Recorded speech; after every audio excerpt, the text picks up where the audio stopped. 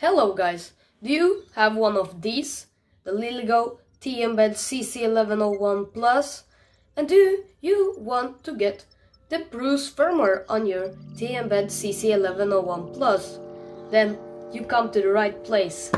Follow me! First step is that we're going to make sure it's shut off. Now this already has BRUCE, but I'm going to install the latest one. Now let's take our cable here and we're going to plug it in by the USB-C port and hold down this middle button right here while we're plugging it in. Okay, just like that. Now let's go to the computer. Okay, so we're going to go to bruce.computer/flasher. Okay, like so. Then we're going to click latest release, Lilygo, and Lilygo T embed cc1101. Connect to device, then it should show up right here, your COM. It's maybe different for you. Then we're going to click connect. Now it's going to connect. Install Lilygo. You can erase the device if you want, I'm not going to. And then install.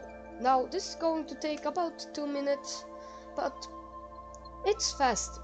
So and it's a great firmware too. So I'll be back in 2 minutes.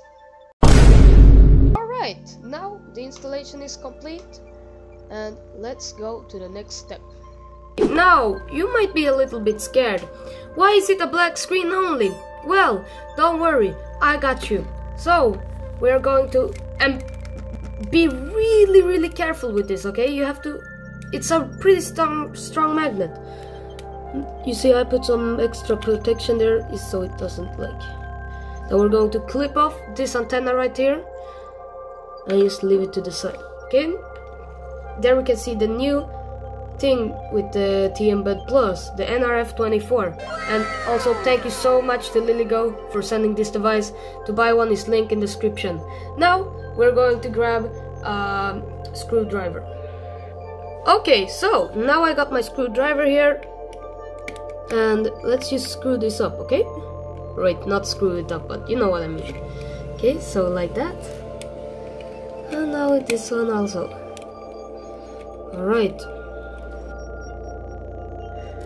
Now, when that's on the side, we're going to be really careful right here.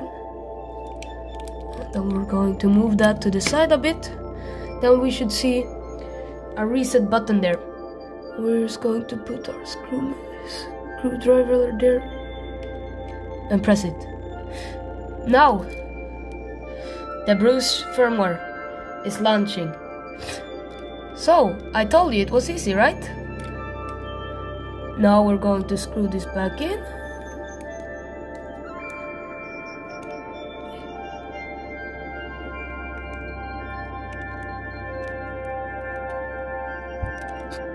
And put on the antenna.